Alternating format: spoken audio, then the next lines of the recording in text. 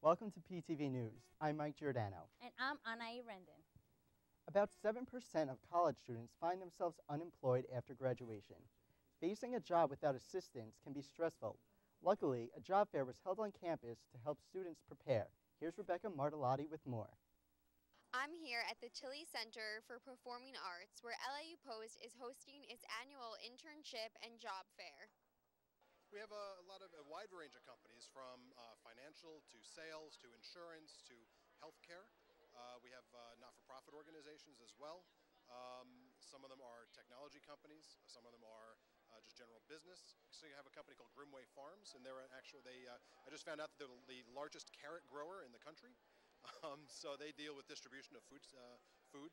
It's been great so far. I'm a graduating computer science major, so pretty much every company needs an IT team. So it's been pretty successful so far. I've talked to almost everyone. I'm really excited about the job fair because I had a lot of questions about the future, and I feel like this will help me a lot. I definitely think it's beneficial to have a job fair because it gives people opportunities to go kind of talk to people firsthand and give their resumes and see kind of what the future could bring to them. There was even a raffle available for students to put in their resume and win prizes. So I'm from Career Success, which is located in LIU Promise, and we're taking resumes. We have, obviously, to encourage students to have resumes, to be a little bit more professional, a little bit more prepared, and we are going to raffle either 2 pad folios or a $100 gift card to Barnes & Noble. Well, career fairs are just generally helpful. It gathers a group of people in the same area with the same interests. So there's people who need to hire, and there's people who are looking for positions. It's certainly beneficial to be on campus in this atmosphere. It's great for us as a company to interview people. It'll be really easy because they can come out of class and come right up to our offices.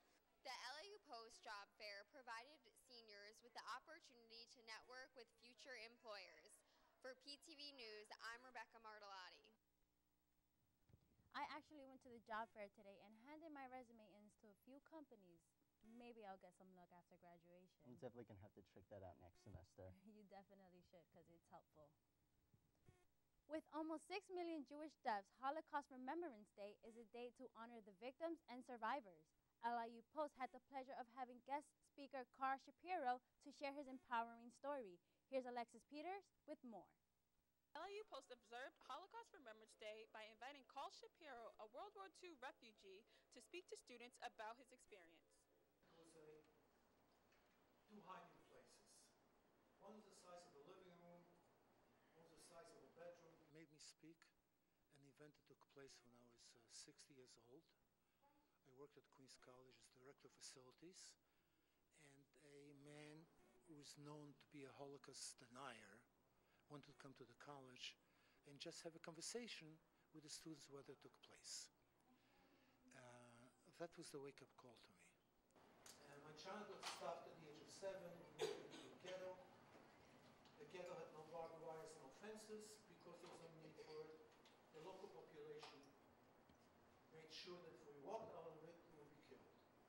You can see the same thing being repeated now in Syria, and Iraq, and Lebanon. He actually was hid by a brave and friendly Polish family, and they hid them. They created a 36-inch high living quarters under their barn to help Carl Shapiro, the 6-year-old boy, and his family and 17 others escape from the threat of the Nazi regime.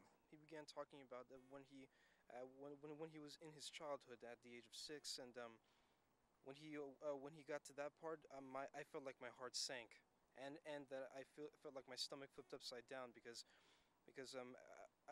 by the time he was 6, everything changed, and all the genocide was happening. People, students, that I was an actual eyewitness, a Holocaust survivor. I survived living in total silence for four and a half years. I lost my childhood, and I never recovered it. Even after I came to this country, I was just busy studying and working, and I never learned to play games. I don't know how to do small talk with children. but I'm a responsible parent and citizen. Many people do not understand that what drives someone so far into killing people. Right now, Carl Shapiro, a brave Jewish man, he's here right now. But the real enemy is still out there. An enemy that is trying to poison the hearts of others so that way they could seek only darkness. This enemy is called hatred. Carl Shapiro, he possesses a rival to hatred, which is kindness and love. Not love only for himself and his family, but a love for all. Unfortunately, I didn't get to attend this event, but from what I heard, everybody who went, it was amazing. I actually did get to attend, and I think it's great the way he's sharing his stories in order to remind students about the Holocaust era and how big of a part of history it was. I agree. There's no dodging Greek Week. Many activities were organized by fraternities and sororities on campus, including dodgeball, Medal of Honor, and much more. Here's Sienna Garraway with more. As Greek Week comes to a close here at LAU Post, let's hear from some of the Greek community's favorite experiences. Greek Week is a series of events, sporting events, and different kinds of collaboration events, some community service efforts done by all the Greek members here on campus. I thought Greek Week was a pretty good success. My favorite event was the Greek God and Goddess pageant, and I thought the skits were really creative, and I really liked some of the talents that the other Greeks put together for their skits. Greek Week, we had 3 teams. We had France, Brazil, and India, and it was around the world. And we had all different Brainiac games. We had creativity, and we had sporting events. And my favorite game was dodgeball because it got very intense, and it really brought the Greek community together and organizations talking that normally wouldn't. Greek Week this year was great. We had a lot of fun. We raised a lot of money for Relay for Life, and we also donated a lot of cans to the Mary Brennan Inn. And we got a chance to do a new event this year called Stack a Can, where teams were able to build giant sculptures and things they wanted to build out of cans related to their team name. So one team was France, and they built a Eiffel Tower. Another team was India, and they built a serpent coming out of a basket. And the last team was Brazil, and they did the Brazilian flag. I would say there's a few favorites. I really love the Greek rock painting because that really let the organization show their Greek pride. The Greek God and Goddess was really wonderful.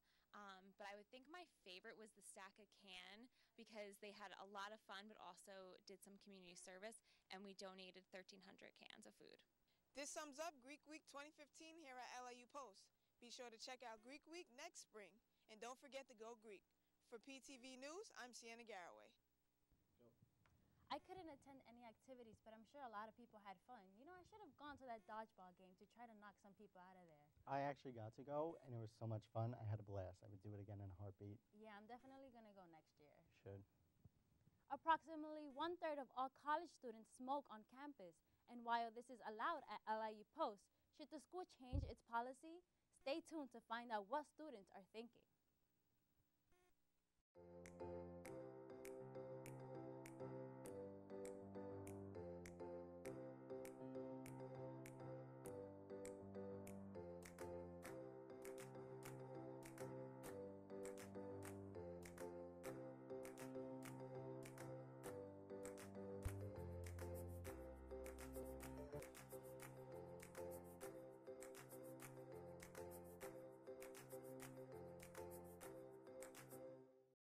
Smoking is a controversial topic and has many students divided on whether it should be allowed on campus.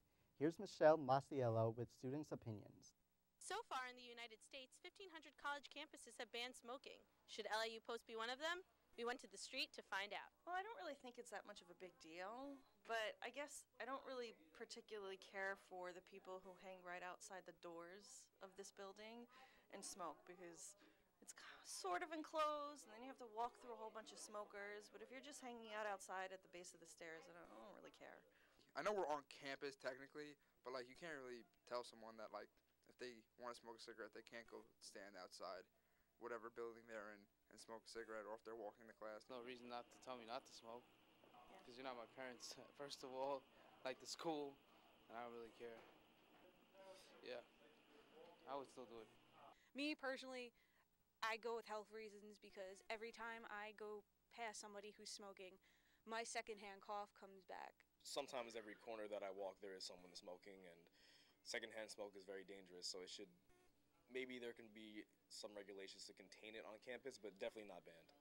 I feel that it's not really much of a problem, but that is also because I do smoke here on campus also. We do have regulations on this campus, though, that you cannot smoke within 15 feet of a building, of the entrance to a building. I think they should place the ashtrays in places that they would want people to smoke. Despite the differing opinions, LIU Post still remains a smoking campus. This is Michelle Masiello for PTV News. I don't have a problem with smoking on campus, whether it's students or professors. Just be cautious about where you're smoking because not everyone enjoys the smell. When you're passing by, students are trying to get a class. No. I agree with you 100%. Although spring officially started a month ago, we are finally starting to see flowers bloom and the sun shine. Will we have more of this? Here's Tom Frusamer with this week's weather report. Today was a beautiful day here at the Post campus. High of 72, low of 43. Going into the weekend, Thursday, Friday, Saturday, and Sunday will all be relatively cloudy days, expecting some rain Friday. High of 59 degrees Thursday, low of 47. High of 63 Friday, low of 49. High of 73 Saturday, low of 48. And high of 61 Sunday with a low of 45. For your PTV weather, I'm Tom Frusamer, signing off. It was gorgeous out today, the best weather we've had in a while. I really hope it's like this for the next week. I agree. Spring is my favorite season, and I can finally go out in a blazer, some flats. I don't have to have this big coat on with a scarf and hat. It's great. It's so annoying. LIU Post had a successful week in baseball and softball with a combined 6 wins. Coming up, DeAndre Wilson has our first sports recap. In 2012, more than 1/3 of children and adolescents in the U.S. were overweight or obese. What are you doing? I'm on my phone. You should come and play basketball.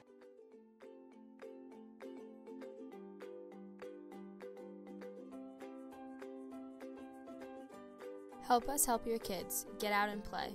Visit www.getoutandplay.org for more information. LIU athletics had many victories this past week. The baseball, softball, lacrosse, and track seasons are all in full swing. DeAndre Wilson brings us with the latest in Pioneer sport. It has been an interesting week as our Pioneers accumulated multiple wins in each sport. Starting off on the mound, the softball team wins 4 straight games, sweeping 2 series against the Golden Dowling Lions and the Bridgeport Knights. Catcher Allie Drzinski was named Athlete of the Week as she swatted in her 49th career home run against Dowling, giving her the all-time career home run list in program history.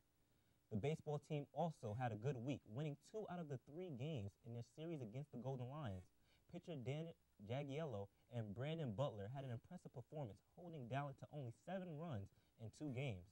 The Pioneers are currently on a 2-game winning streak and has improved their conference record, putting them in 2nd place. The women's lacrosse team beat UDC 20-2, and the men's team beat NYT 12-10 in a heated rivalry called Battle of the Boulevard. Attack player Ryan Slane was also awarded Athlete of the Week, scoring 3 goals against NYT, and one of the goals sealed the win with 16 seconds left on the clock. Lastly, we want to give recognition to track runner Dale McDonald, having a standout performance at the USMMA 8-weight meet, finishing in 1st place in 3 different events. That's your Pioneer Sports, and I'm DeAndre Wilson. I can't wait to see all these teams. They were great last season, and I hope that they can carry that momentum into this year. Yeah, I don't really attend sports, but I definitely should because they're dominating, and I should go see that just to support school. The gym attendance is at an all-time high during spring. The Pratt Center is mostly known for its gym and basketball court, but there is more you can utilize than most students know. Casey Connors is at Pratt to tell us more.